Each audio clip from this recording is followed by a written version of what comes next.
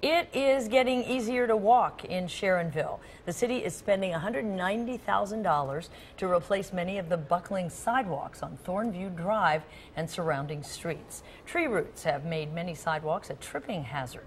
Workers are chopping out the roots before they install new concrete.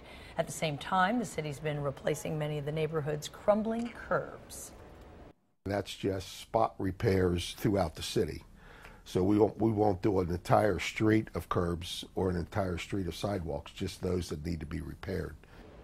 The improvements are part of the city's annual curb and sidewalk program.